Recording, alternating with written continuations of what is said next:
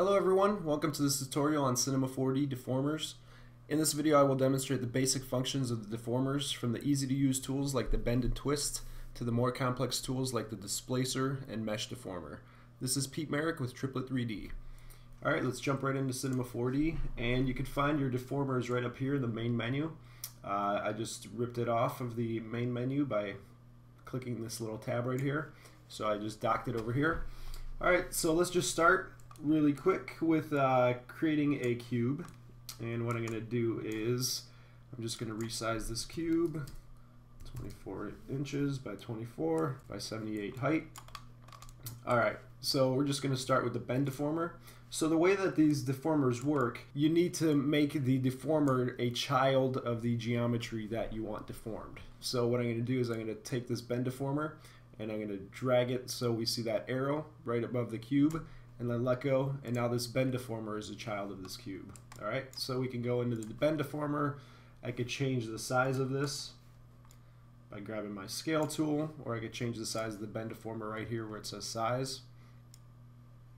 Alright, so literally what we have to do is go into the strength, and I'll increase the strength, and it's going to start bending my cube. But as you can tell, it's not bending it very much because my cube doesn't have any segments. So I'll go up here, garage shading with lines, and what I'm going to do is I'm going to start adding segments in the Y direction. Alright, so once I start adding segments, that bend starts getting a little bit more curve to it. Okay, so we have our strength right here, and we have an angle that we could play around with. So that's the basics of the bend deformer. So you make it a child of your geometry, and you play with the strength. Alright, let's delete that one, and then I'll show you the shear deformer. The shear, same thing. You make it a child of your geometry, and you have a strength right here. You have angle. See, the shear deformer, if we change the segments of our cube, it's going to shear it just like the bend did. If I increase my segments of the Y, see this curvature, it's going to follow the curve of our shear. So if we go down here and I change this curvature to 0, that'll give me the same thing that I did a few minutes ago. Let's try a twist. So twist, will make that a child, and we'll just increase the angle of our twist, and that's pretty much as simple as that one is. The melt deformer. This melt deformer is going to start melting your geometry right from the center of the world. So if I take this up, see, it changes the geometry. And I'm going to use the melt deformer with a different type of geometry. So here's our sphere. So literally all we have to do with the melt deformer is increase the strength or decrease the strength. So now when I move this down, you can see a little bit more clearly. See, it's going to start melting right from this point right here. So that's the melt deformer right there. Explosion FX. So we're going to explode our object, and it's also going to add thickness to our object. So the explosion, we control that with the time right here. We control that. We can also go in and play with these nodes right here and also control the explosion. There's also gravity, variation, acceleration. The spherify, let's start with an oil tank. So the spherify literally wants to take our geometry and make it into a sphere. Right, so if I have my strength on my spherify at 0, I can increase that strength all the way to 100 till that becomes a sphere. And this works on pretty much any kind of geometry. So I'll drop a cylinder into here, and I'll take the spherify and make it a child of the cylinder. Obviously this cylinder is not working because we don't have enough segments in the height. So if I go back in here and I increase our segments, height segments. So that's an important consideration when you're working with modifiers, are the number of segments in your parametric primitive. Alright? So if something's not working exactly the way that you want it to, it's probably because you don't have enough segments in your height or your width. So just keep that in mind. The next one that I want to show you is the wrap deformer. So just take a basic cube, and just resize it a little bit. Take the wrap and make that a child of the cube. So again, this cube is trying to wrap around this wrap deformer, but as you can see, it's just we're not getting any curves to it. So I'll go back into my cube and I'll start increasing the number of segments in the x-axis. All right, so here's the curve. We could play with the height, the width. So when we change the width, it also changes our geometry. Here's the longitude start. Where do you want it to start from? And where do you want it to end? Okay. Movement. You can move that up like that, and that's gonna that comes in pretty useful if you're creating like a staircase or something, like a spiral staircase. Tension. Camera. I'll quickly run through this one as well, and I'll do it on a sphere. So here's the way that this one works. When you go into your camera deformer, you can control the amount of grid segments right here. So I'll just make this 20 by 20. And then when you're in your camera deformer, what you need to do is go into your point mode, and then you could select these points. You can start moving these around. And that displaces your geometry by sort of looking through this virtual camera. So anytime that I start to rotate around my viewport with this camera deformer on, it's going to deform my geometry. Alright, so let's say for instance we create another cube, and I'm looking through my camera deformer again.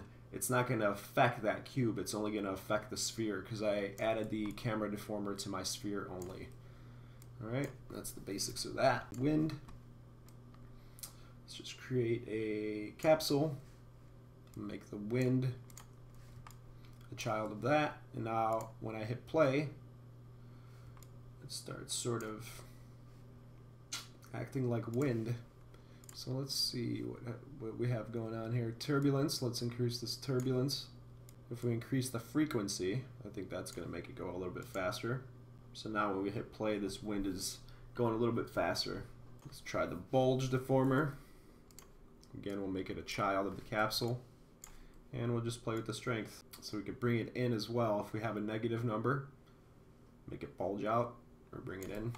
Here's our taper. Strength, can increase the strength. Curvature, we could bring down to 0 if we wanted, or bump it up. Squash and stretch, this comes in really handy if you're animating like a bouncing ball or something. Let's just take a sphere, make that a child of the sphere. And we'll take this factor and we can increase it and decrease it to make it squash and stretch. So that's how that one works, pretty straightforward. Explosion, if we make it a child of the sphere and we just increase the strength, there we go, we just exploded our sphere. And increase the speed. There we go, there's our explosion. And size, we could play with that if we wanted one of these pieces to get a little bit bigger. Randomness, and then you can animate your sphere exploding. Shatter deformer. Here's what this one does. It's going to shatter everything right from the bottom of our deformer. So if I take our deformer, I can actually move this down to the bottom of the sphere, and now it's going to shatter from the bottom of the sphere. Formula. This one's pretty cool. It's going to make it look like a sort of liquidy mesh. You can always go back in here and change the effect. So if I change it to X radial, it's going to affect our sphere differently. Z radial, again, affects it differently. Let's try this polygon reduction deformer. This is a really popular look that's happening right now, is really low poly scenes and imagery. The way that you control this is literally the reduction strength. So right now I'm at 0. If I start increasing this, it's just going to start taking away polygons from my geometry. The next thing that I want to show you is a correction deformer.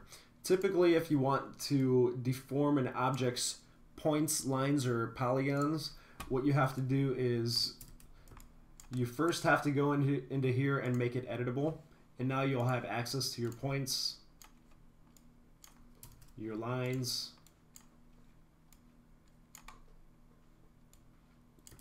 and your polygons. Okay? But this next deformer allows you to actually start manipulating your points, lines, and polygons without making it editable. So let's just increase these segments, and I'll add a correction deformer. I'll make that a child. So now with my correction deformer, I can go in and I could change the look of my cube over here. But what the nice thing about this is I still have access to all these parameters over here in the attributes manager. So I could still go in and make the size of this cube or change the size of this cube without using the scale function. It still allows me to have access to those parameters. That's the correction deformer. The other nice thing about this correction deformer is you can actually animate the amount of manipulation that you did on your geometry.